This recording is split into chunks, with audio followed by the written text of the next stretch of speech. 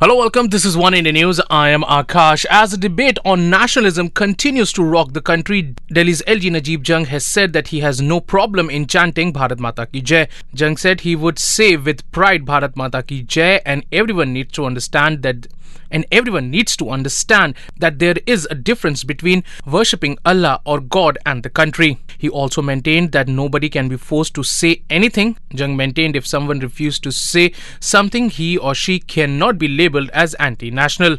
People are losing the nuances of the words. Saying Bharat Mata ki Jai is different from worshipping any deity or Allah or God. It's a matter of pride for a person belonging to any country to love his country. Therefore, would be absolutely happy to say Madare Watan Zindabad, Bharat Mata ki Jai or whatever he said.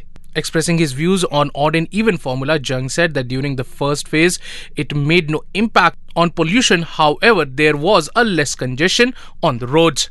Well, that's all for now. But for more news and updates, log on to our YouTube channel www.youtube.com/oneindianews.